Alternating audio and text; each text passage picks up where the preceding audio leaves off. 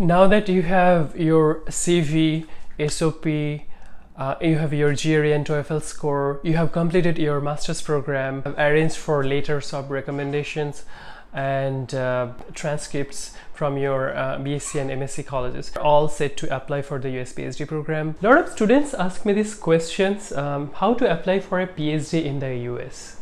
What are the requirements?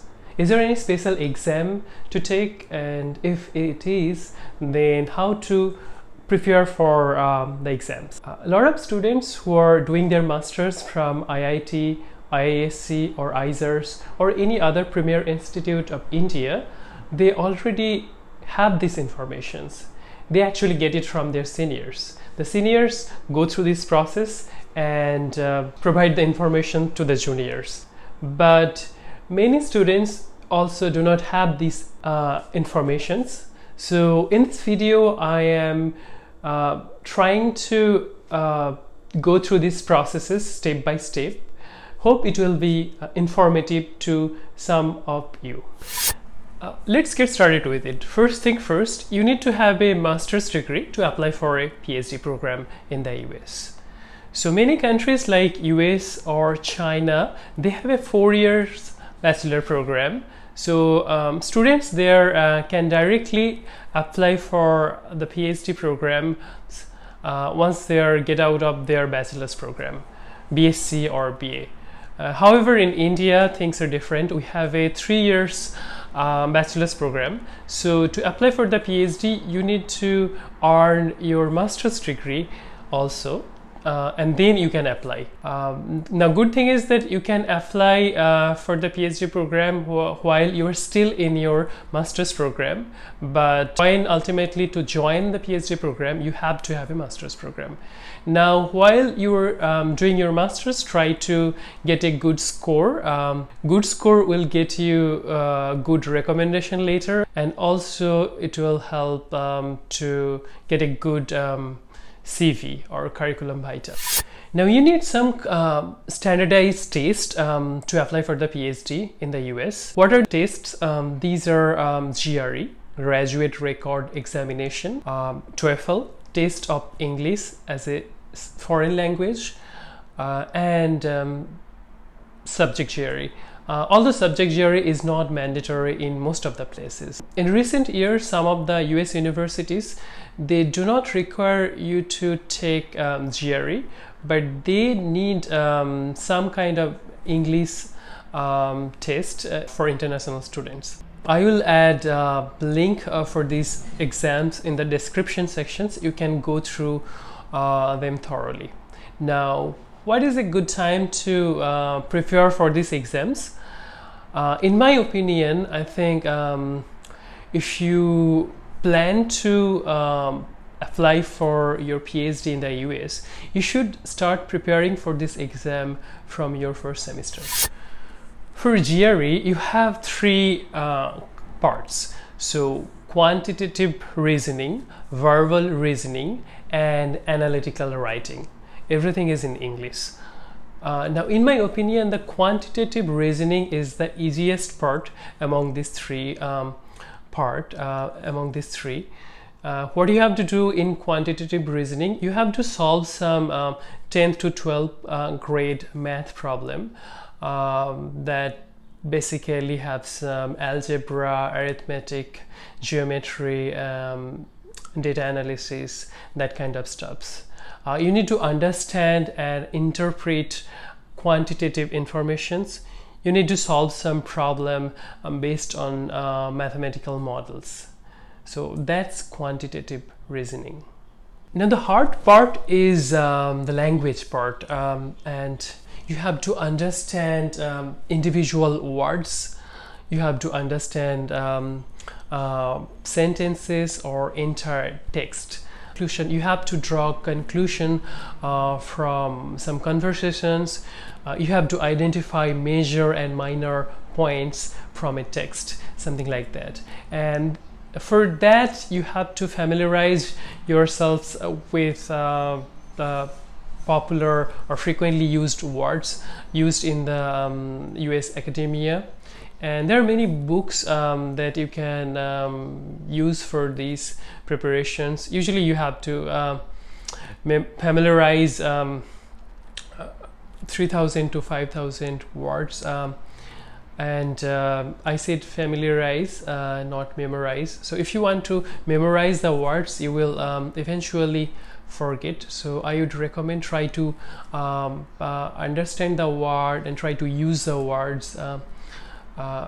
Another advice I have for the GRE aspirant is to read a lot of English literature. These not only will help you to enjoy the beauty of literature, but also will improve your vocabulary. Now, same thing goes for analytical writing. For analytical writing, you need to write a very good quality essay in the GRE test. Now, you have to express clearly and effectively through your writing, and one of the advice for this would be to write something regularly, maybe a blog or a Facebook post, something like that, that will improve your writing skills. Now let's talk about TOEFL or IELTS, the English proficiency tests. So these exams typically has 4 components: reading, writing, listening, and speaking.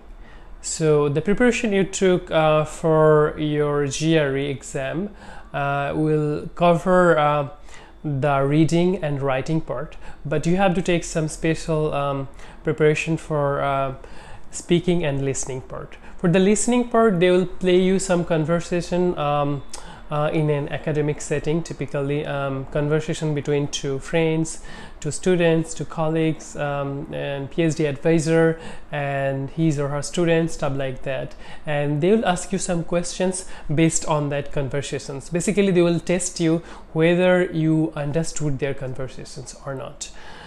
For the speaking part, they'll give you some random topic and you need to speak on that topic. They will test your speaking ability, how effectively you can convey your message. Now for these 2 tests, I would recommend try to speak with your fellow aspirants, fellow friends. They are also who are also going to take these exams. So while I was in IIT Kanpur and preparing for these exams, we used to have a small group, and we used to meet regularly after dinner, and we'll debate about politics, cricket, and stuff like that, and that immensely helped our speaking ability. Now subject GRE. So subject GRE will test you a proficiency in a subject in which you are aiming to do your PhD. This is similar to NEET or GATE exam that we have in India. So again, it's not mandatory in most of the universities. Now there you have GRE, you have TOEFL, and you have subject GRE. Now once you have all these standardized tests, you can apply for the PhD program. Now one thing I'll tell you, then try to have this course beforehand. Try to take the exams maybe 2nd semester or 3rd semester of your master's degree, so that you have the scores ready when you're applying for the PhD programs. So you can tell GRE and TOEFL organizations to which universities you are applying for, so they will send the scores to those universities. They'll send scores to 4 universities for free, but if you want to apply to more than 4, you need to pay some fees. Now CV or curriculum vitae. You need a CV to apply for a PhD program in the US. If you do not have one, please write one, and I have added a sample CV in the description section so that you can also make your own CV. So what goes in the CV? Basically your name, your basic informations, your academic details, whether you have got any prizes, your achievements, whether you have done any summer project, term papers, stuff like that. Now the research project or summer project is very important part in your CV. So you have to do some like 2 to 3 months period of research project in a lab. So this will give you some good exposure to the research environment, and you'd know how the research is done and what is the life of a researcher and how their days look like, stuff like that. It's very unlikely that you'll finish a project and write a paper from your summer project, but what you will do, you'll maybe you'll learn how to operate some machines, try to operate a microscope, and you'll learn some basic coding skills. You'll have some basic coding skills like MATLAB, Python, stuff like that. Now this will immensely help your future research career. I have seen many students also get their summer project done outside of India, maybe US or Europe, and that helped them to get offer from top tier universities in the US, for example MIT or Harvard or Caltech. So if you get a chance to do your summer project from outside, that would be awesome, but if you don't, try to do some summer project in India. Try to write to the professors directly and ask them that you are interested in their work, and try to be a project student. Most of the professor will may not reply, or they'll reply negatively, but some of them will reply and will let you to do a project in their lab. So use that opportunity. SOP, statement of purpose, another important component in your PhD applications. What goes in SOP? In these documents, you basically tell them why you are interested to do PhD in that particular university and in that particular department. For example, maybe you have done some coursework in material chemistry or computational chemistry, and you really like that topic and you want to explore more, and that's why you want to pursue this PhD research career. And also you need to tailor your SOP or statement of purpose to each university you are applying for. For example, if you're applying for University of Colorado Boulder, then you need to say them why you chose Colorado Boulder. Maybe you like their atomic and molecular physics program very much, or you like the mountain around the universities, stuff like that. And also you need to name 2-3 professors lab in the department where you would like to join once given a chance. And for that you need to know what kind of research these professors are doing, what kind of problems they're trying to solve, that kind of stuff. So you need to do some groundwork, and if you do your groundwork, and then your application would be really like pointed to that university and to that department, and your chances of getting an offer from that universities will increase. So you have to send 3 letters of recommendations while you're applying for the PhD program in the US. Who are the professors to approach for these recommendation letters? Usually these are professors from your MSc program, or the professor you have done your summer project with. Choose your professor well so that they can give you good recommendation letters. Choose professor who have really good impressions on you. Maybe you have done good, you have done exceptionally good in the course they are teaching, or you have done a good job in your summer project or your term paper, stuff like that. Once you know that these professors will send the recommendation letters for you, then you put their name and email address and designations while you're applying for your PhD program, and US universities will directly contact to this professor asking to submit the recommendation letter for you.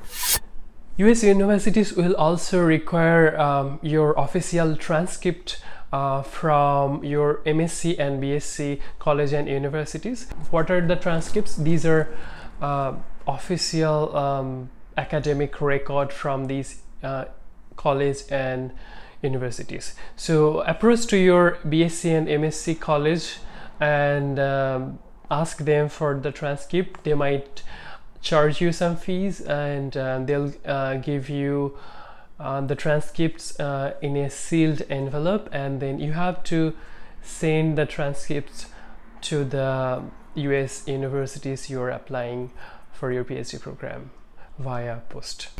Now that you have your CV, SOP, you have your GRE and TOEFL score, you have completed your master's program, and you have arranged for letters of recommendations and transcripts from your BSc and MSc colleges, you're all set to apply for the US PhD program.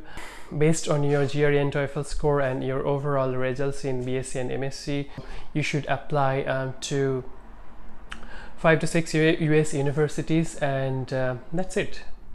Good luck for your applications. Also, if you like this video and feel this is informative, please do like, comment and share, and also subscribe to the these channels for more educational videos like this.